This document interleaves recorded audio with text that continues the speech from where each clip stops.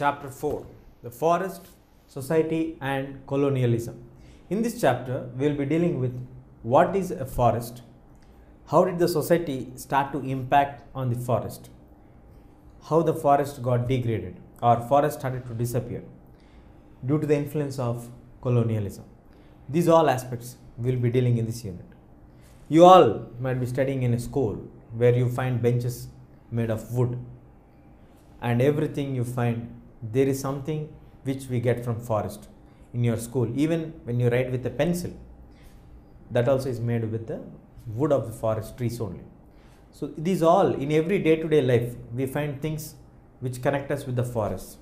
We don't know directly that they are from the forest. So in this unit, we will be discussing what are the reasons that made the people to do deforestation and what is deforestation. Let us see now. If you look at the Amazon forest or the Western Ghats forests, they are in one pitch, a long stretch forest where you find 500 different varieties of plants and species which are living here, and UN has recognized these as the World Heritage Sites list recently.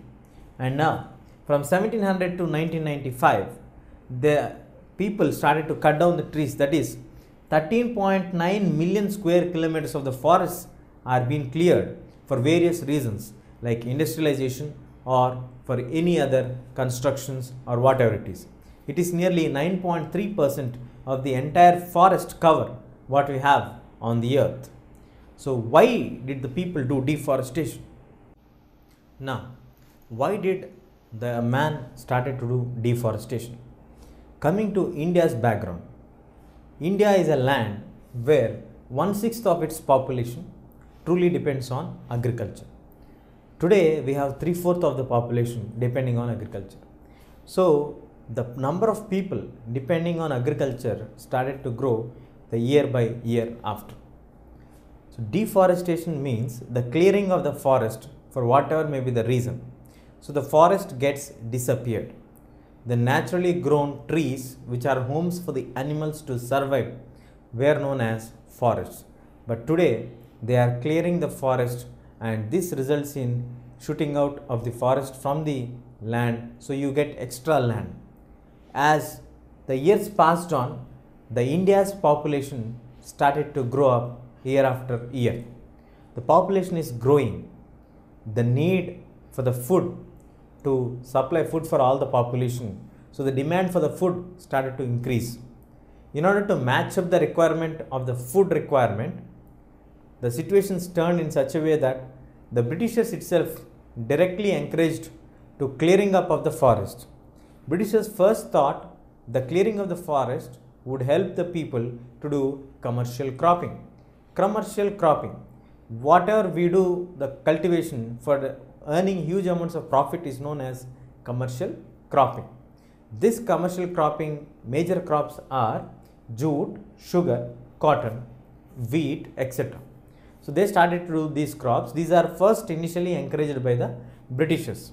So to match up the food requirements of the population growth also, they slowly started to give permissions to clear the forest. They also thought that forests are waste and they are not at all used. If we clear the forest and bring them under the agricultural use, they can collect tax from them. It automatically generates revenue for the Britishers. So in this process, they started to give permission for the people to cut the forest. Britishers, standing at the first, encouraged the people to clear the forest. Now the population who are depending on agriculture started to grow day by day. The need for the food also increased, the demand for the food also increased day by day up. So in order to balance these both, the clearing of the forest has become mandatory. We all have to remember the fundamental that even to plow the soil or till the land, we need the forest to be cleared. Along with that, it was a time when the industries are shooting up at here and there. So to match or to supply the raw materials for the industries, we need the raw materials from the forest to the industry. So for that purpose also, they started to clear the forest to get the raw materials for the industries. And the growth of urbanization, people started to migrate from villages to cities. in order to match up the requirement of the urbanization also, people started to move from one region to another region. So for this all reasons, they started to clear the lands, the forests which are nearby to the cities were being cleared completely to accommodate them, to supply food for them, to do cultivation for them, to supply raw materials for the industries. So there are various reasons which encourage the deforestation. Now, the sleepers. The arrival of the railway track network in India also paved way for the massive destruction of the forests. The oak forests in England were started to get disappearing because they were used in a large number to build the ships which used to be necessary to carry the loads from India to the other countries and also to maintain the Royal Navy ships. It has become very difficult for them to supply timber for the Royal Navy. So to find a substitute for this, the Britishers have sent search teams in 1820s to find out in India, because India has large amount of forest in existence. So find out whether the timber is available there or not. Yes, the search teams arrived to India, found that in India we have huge amount of timber available. So immediately the orders were given to cut down the timber trees and export the timber from India to England. So that's how the Royal Navy's necessities were being started to be fulfilled, and in India the deforestation started officially. As the time passed on, now the demand or the necessity to have a well-connected transport system from the interlands to the outer parts. So we have ships, there is supply of this timber for the ships. Within the inner lands or the hinterland regions to the port areas, we need to have a good connectivity. So they started to lay the railway tracks. In the process of laying the railway tracks, we need a track known as sleepers between the tracks to hold both the tracks together. So the sleepers we need for every mile, we need 1700 to 2000 sleepers which connect both the tracks together. So for this we need again timber trees. So in order to lay the tracks, we need the sleepers first. So for having sleepers, they started to cut down the trees again in large number. So by 1850s, the need for the railway network, fuel and the line holders, sleepers are required. For this all, the basic source is the timber trees. So in 1890, 25,500 kilometers of railway track is laid, and it went on up to 1946, it is 7,65,000 kilometers of railway track lines has been laid down, which shows how much amount of trees are cut. Only in 1850, in Madras Presidency, nearly 35,000 timber trees were cut.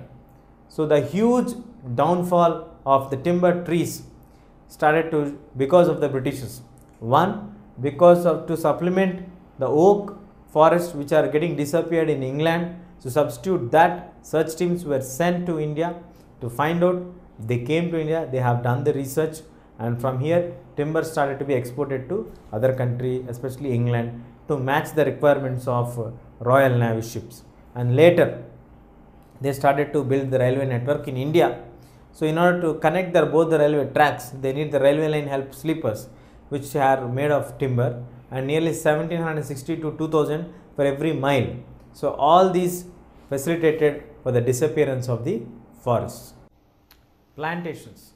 A large piece of land will be cleared to grow a special or a particular crop on a very large scale. That is known as plantations.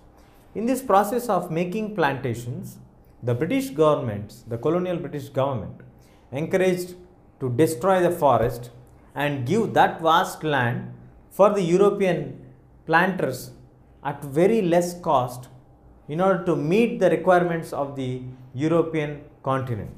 As there is a growing need and demand for tea, coffee and rubber, they gave orders to clear the entire forest, which is in a very vast stretch expanded in India. So they gave orders to clear that one, and that land is given to the European traders at a very considerable cost, so that they can cultivate the crop, and from here they can export it to their country, and from there they can earn huge profits. So this idea of plantations also paved the way for clearing the forest and helping hand for deforestation. Now, the rise of commercial forestry. The British need forests in India. British started to get worried with the disappearance of the forest in our country. If you recover back, or if you look at the back in the initial days of the lesson, that is in the first part of the lesson, Britishers were the first people to encourage deforestation. But when we look at the reasons, why did the Britishers encourage them to do deforestation? They are finding the disappearance of oak forests in England. So in order to compensate the balance of that disappearance, they have sent the search teams to come to India and find out the trees which can replace and match up the requirements of what they require. The teams have arrived to India, found that timber is the best suitable fund for them, and they gave the reports, and timber has been started to be cut from India, and that is being sent to England to match up the requirements of the Royal Navy to build the ships and later for railway sleepers. Now, as the days pass on, the cutting down of the trees is not only official, but it is given to the private contractors at very less cost. So the local people also started to cut down the trees in order to have their own charcoal wood, or they want to clear the forest, or they want to do the agriculture, or whatever may be the reason. So this felling down of the trees at a very high rate started to worry the Britishers. So to find out a solution for this, they have invited an expert from Germany known as Dietrich Brandis. He was an expert and he was asked to come to India and to give some solution or some suggestion to safeguard the forests of the country. So he was the first Inspector General of Forests in our country, in India, and he came and said that we need a system in place. We need a set of rules that have to guide how the forest should be there, how the cutting down of the trees should happen. Everybody could not cut the trees. Only the authorized people only can cut the trees. And if anyone violates these rules, they are eligible for punishments. They have to given severe punishments so that the others do not indulge in violation of the rules. So he also gave an idea to set up Indian Forest Services in 1864, and he started a Indian Forest Services Act in 1865. He also established a research institute at Dehradun in 1906 to study about the Indian forest system. He also gave a new concept of scientific forestry. What is a scientific forestry? What was his intention in giving this idea or developing the concept of scientific forestry? Scientific forestry is a systematic way of dealing with forest. That's what the expert has given the idea. He has set up a research institute where the officials studied the different ideas. So now moving on to understand scientific forestry means, in general, for us in forest, we find different varieties of trees. So he told that first cut down all the different varieties of trees and replace them with a single type of tree. Clear all the trees which are different. We want a single crop, like for example timber trees. We want timber crop. So cut down all the other trees which are present in the forest and clear the land and plant the timber trees in a straight row and have a plan of execution of that. So yes, we are cutting down the forest, but we are rebuilding or replanting the trees to balance that ecologically, and this timber forest in a single crop and a single straight lines rows will give us commercial benefit also. This pattern of planting a single tree or a single crop in straight lines for commercial purpose is known as plantations. So the plantations are first the products of the scientific forestry. For this, always the officials used to plan and they used to decide how much amount of the forest has to be cut and how much has to be replant every year. According to their rules and regulations only, the cutting down of the forest and replanting of the forest happens. And he also passed certain forest acts in 1865. These acts are modified again in 1878 and 1927. According to these acts in 1878, he divided the forests into three major categories. First one, the reserved forest. Second one, the protected forest. Third one, the village forest. The first act what we discussed about is in 1878. The reserved forest is nothing but the best forest what we have come under the category of the reserved forest. The second one, the protected, and the third is the village. In the reserved forest, the villagers are not allowed to cut any kind of trees. If they need anything for their household or fuel or any other purpose, they can cut from protected and the village forest, but they are not allowed to enter into the reserved forest, because reserved forests are the best forests which are available in our country at that time according to the Act of 1878. So, the scientific forestry is nothing but clear the forest where the different varieties of trees are there. Clear all the trees and plant a single variety of plantations so that you can plant them in a straight line, grow them, and you can earn huge profits from them. This, in a large land, planting a particular variety of tree and growing it is known as plantations. For this also, he has set up a systematic procedure. The officials used to survey the land, study the land, and they used to decide how much percentage has to be cut and how much has to be replanted, so that the balance happens continuously and always without any disturbance ecologically, as well as for the requirement of the timber for England.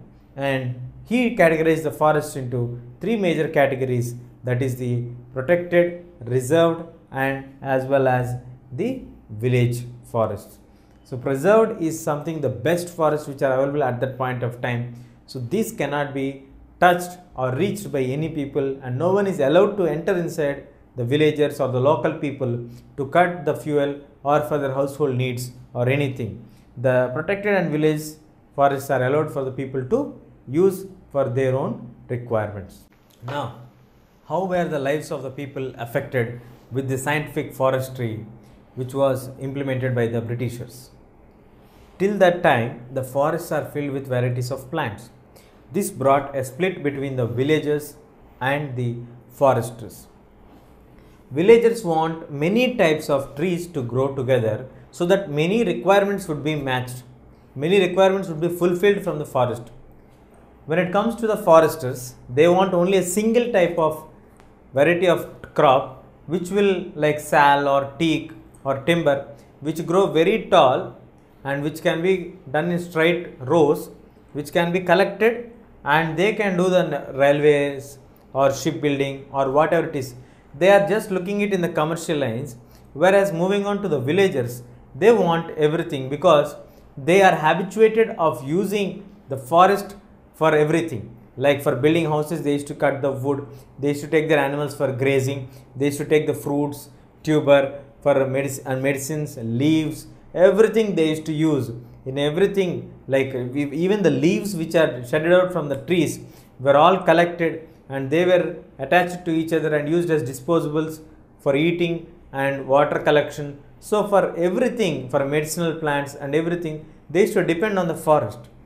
This was a view of the villagers, but it is completely contrary to the view of the foresters. So this brought hardships for the villages. The enabling acts made the villagers away from forest. The villagers used to go for housing, cut the wood, grazing, take their animals, collection of fruits and food from the forest as per their requirements. But because of the rules, now these people are not allowed into the forests. So now these people have to steal whatever they want. Housing, they have to rob the trees or cut the trees secretly, and grazing, they could not take them freely. Collection of fruits and all, leaves and all has become very difficult, and that made them to become robbers. and when these people are caught by any of the constables or anybody, it is at their mercy that how they would used to treat the people. They used to harass the people, and women who used to go for collecting the fuel, wood and all, they are very much worried about these incidents and these developments. And later they used to harass the people, those who go for cutting down the wood and all for food, especially during that time.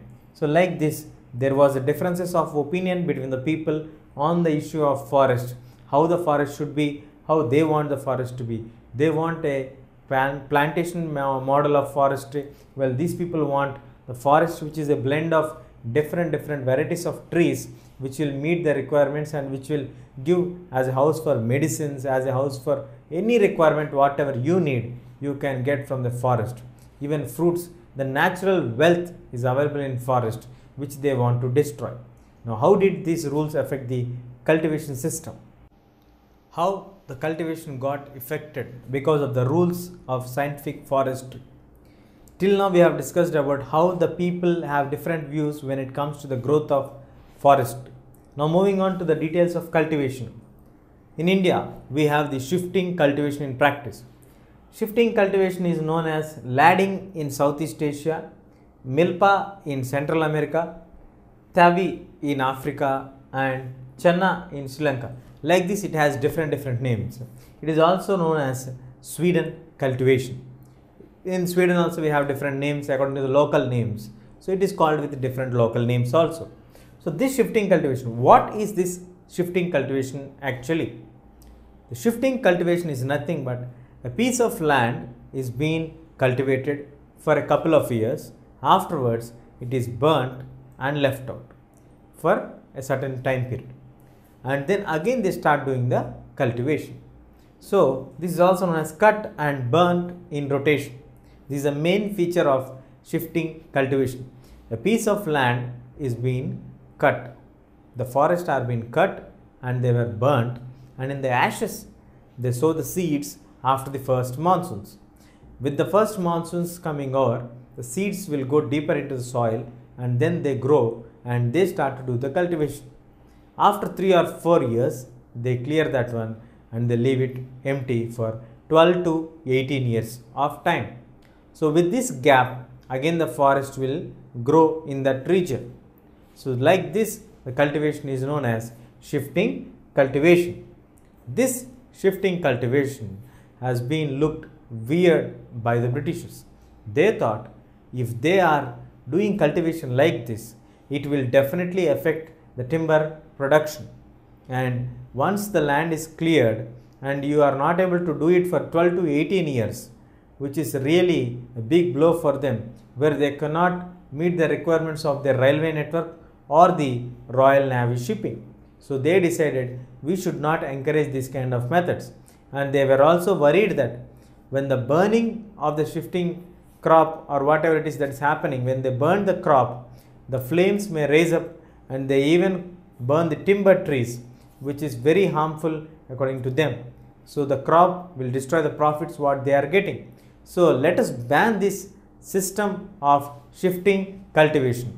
The British officials banned the system of shifting cultivation, which forced many of the forest people, those who are doing the shifting cultivation, to leave the forest and move to some other places. Some of them have taken the different occupations, while some revolted and resisted in small and large rebellions. So this is the impact because it is connected with the day-to-day life of the people. Whatever kind of cultivation they are doing, they are dependent on agriculture.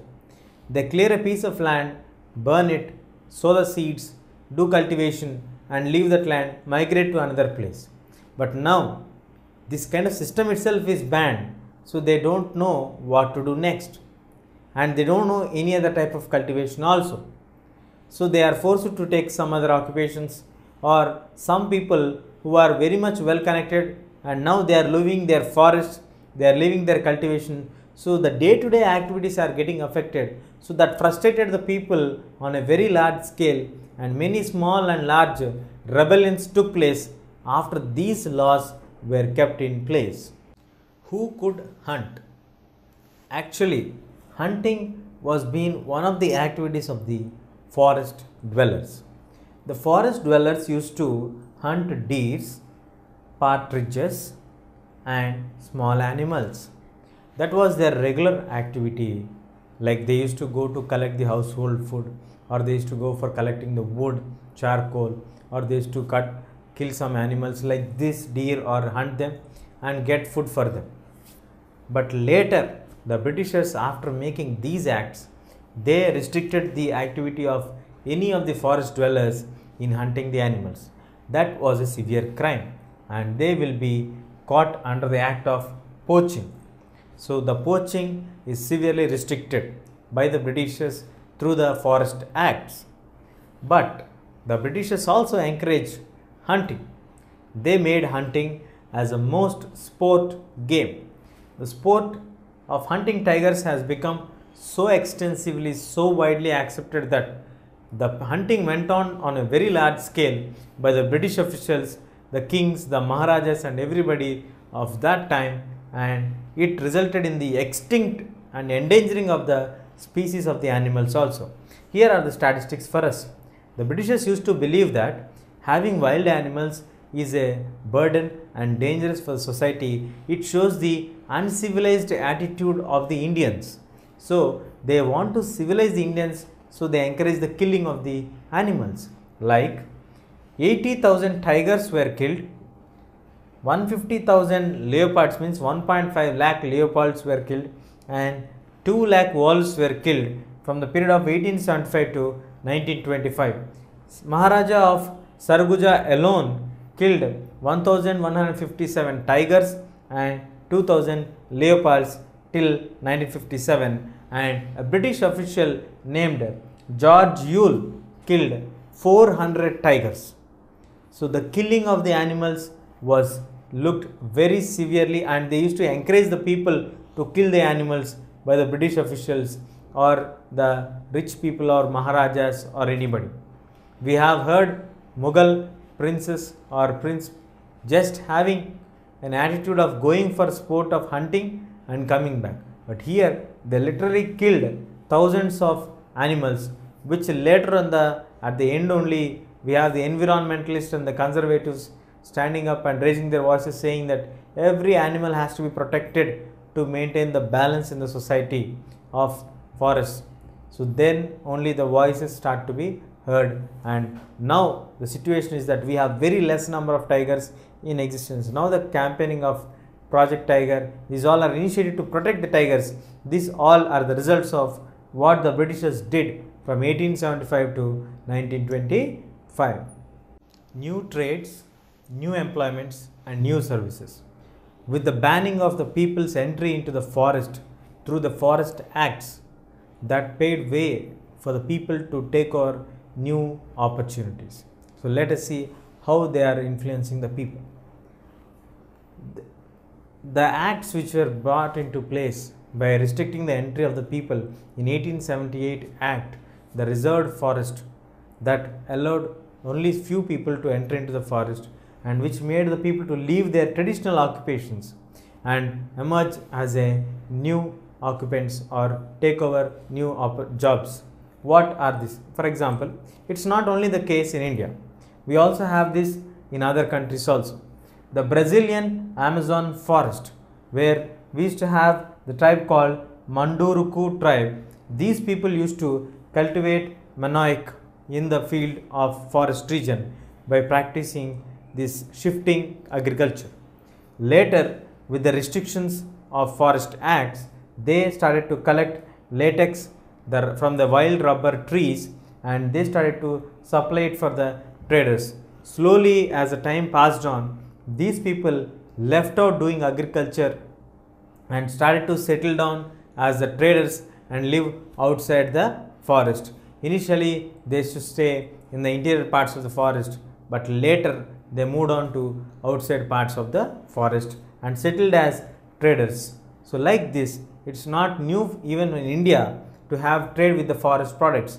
The Adivasis and the Banjaras used to trade like elephants, hides, horns, or the ivory, and even the silk cocoons, bamboo, gums, resins, medicinal herbs, everything they used to trade earlier. As the times passed on, the restrictions are being placed. The certain tribes like Karorva, Karacha, Yerukula are considered as criminal tribes in the Madras presidency. So these people are being restricted entry into them.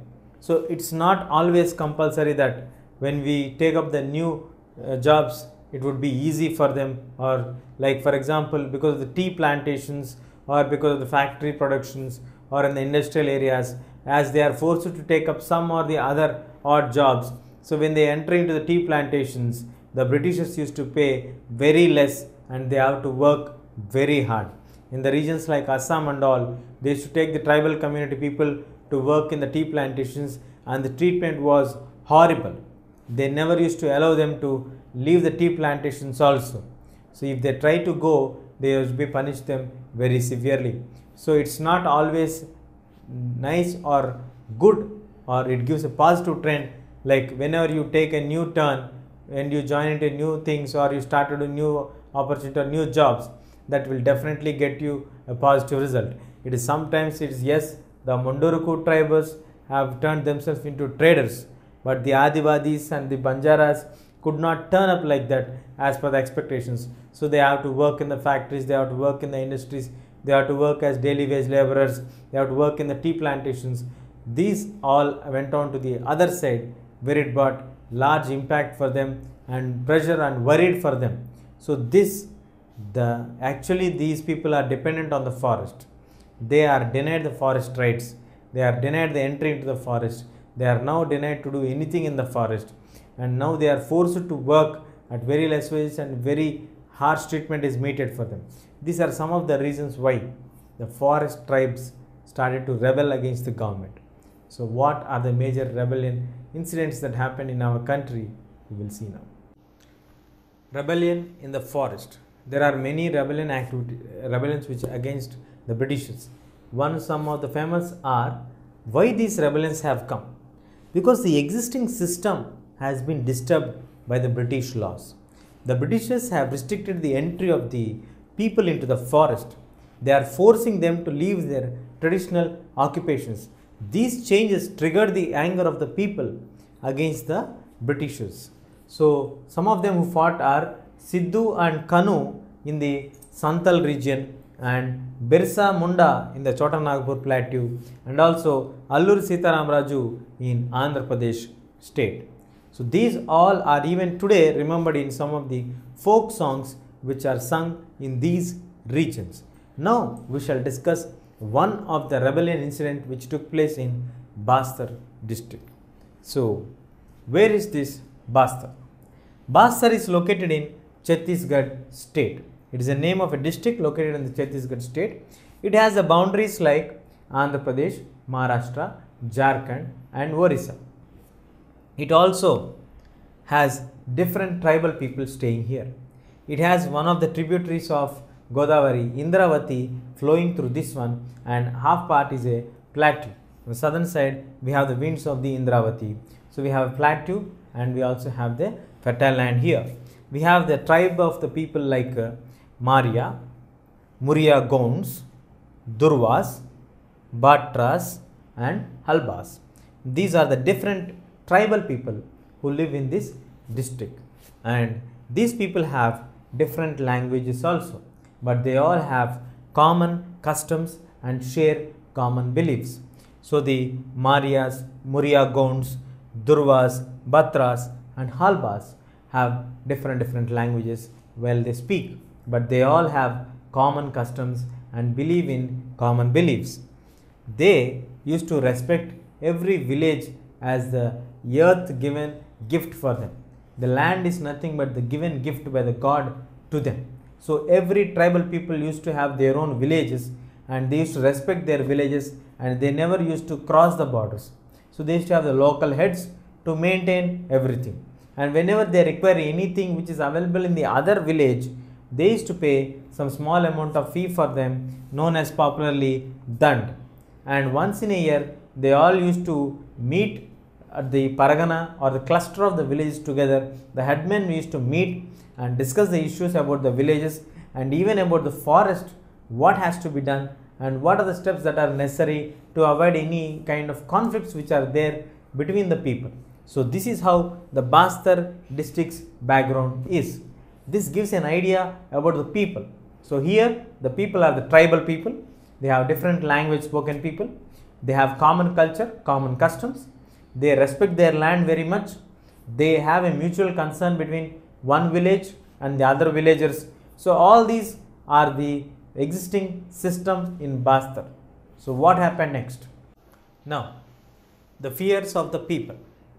Why did the people are getting scared with the moves of the British authorities? 2/3 of the forest in 1905 has been declared as a reserved forest. So the entry into the forest has been completely restricted. Along with this, they are stopping the shifting cultivation, hunting of the animals and collection of the any kind of wood or food or anything. So with this, these people now became jobless. And some of the villages are known as forest villages. How did it get the forest villages names?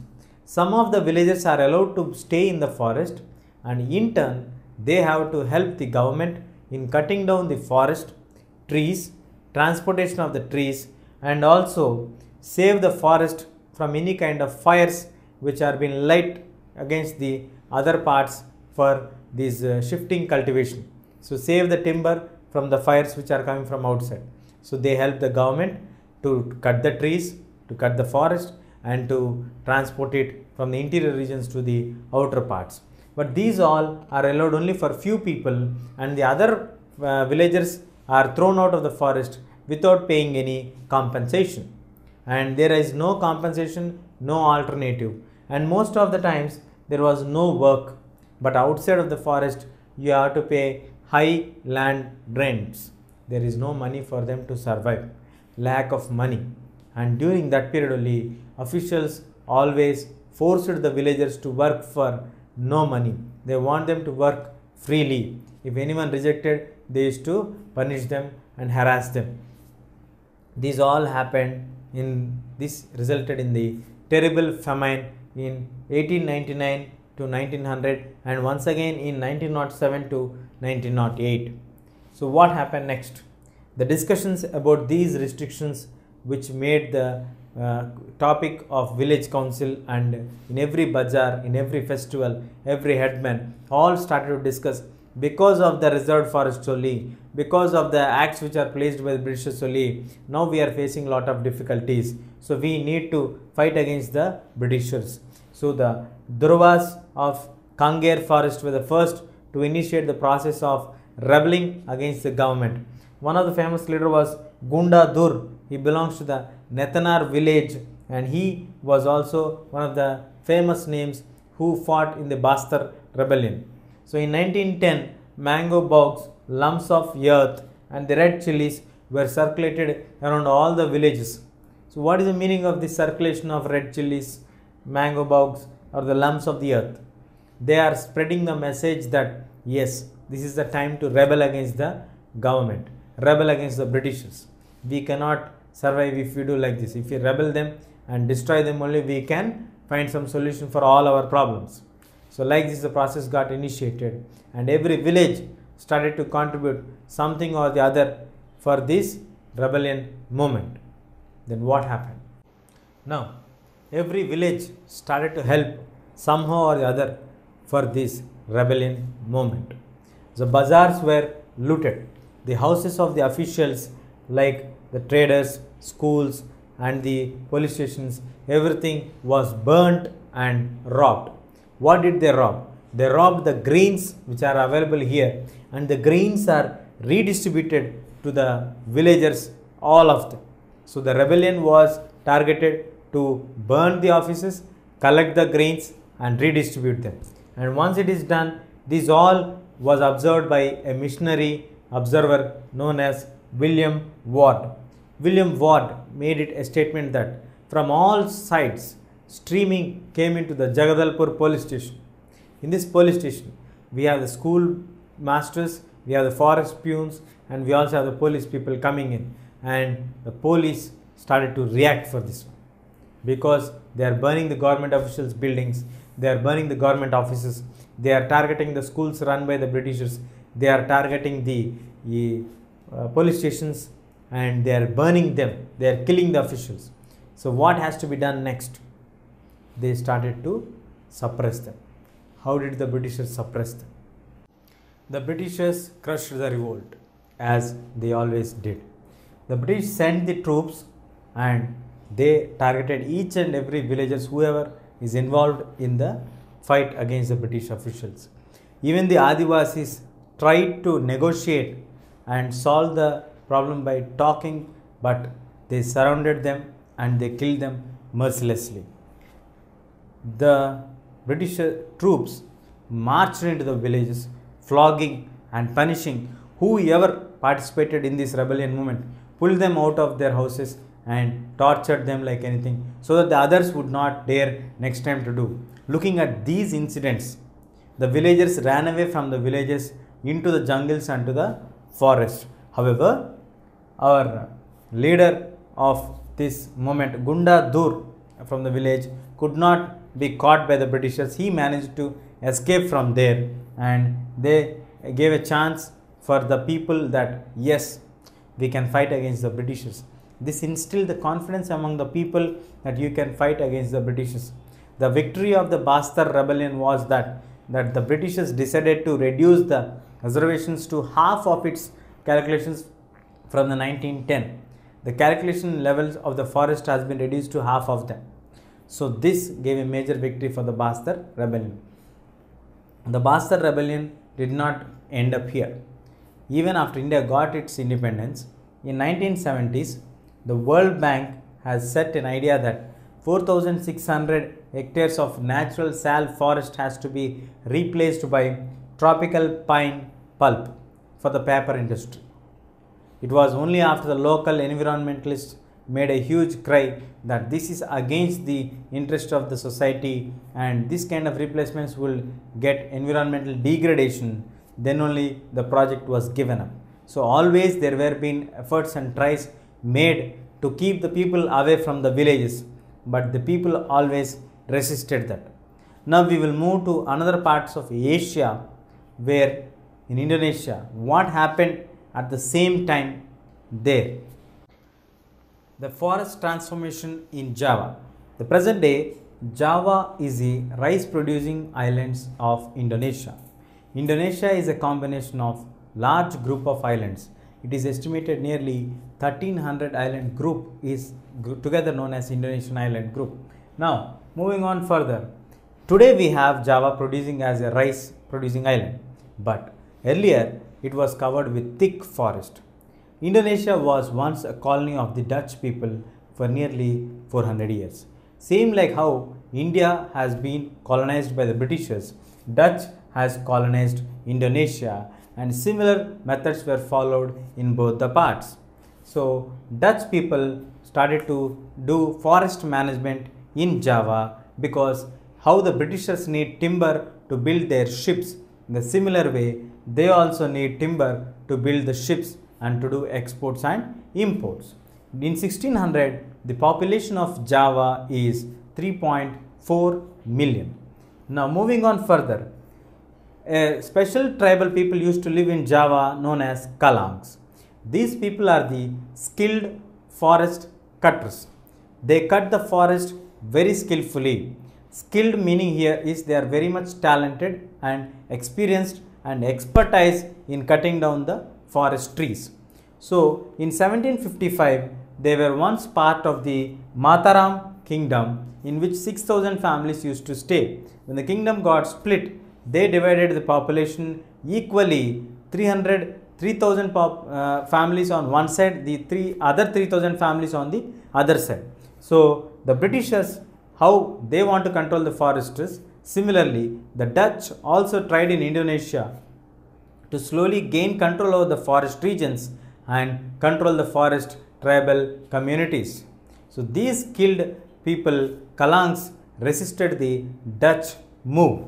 It is in 1770 the Kalangs attacked the Dutch fort Joanna, and this was also crushed by the Dutch people, as the Britishers crushed the rebellions in India. In a similar way, the Dutch also crushed the rebellion in the Dutch also crushed the rebellion in Java. So now let us find out the details. Now moving on into the details of Dutch scientific forestry. The Dutch, in the similar way how India was forced to follow the British rules and regulations, in the similar way Dutch also imposed certain restrictions by forest laws in Java of Indonesia. The 19th century, the forest laws were brought into place. They also want to restrict the entry of the villagers. The villagers were restricted in entering into the forests because they want to preserve the forest wealth for their own needs. And the river boats, and they have given some exemptions for the villagers under supervision. They can cut the trees, they can use the wood for making river boats or to build houses, and it is only in some specific forest lands under surveillance and supervision only.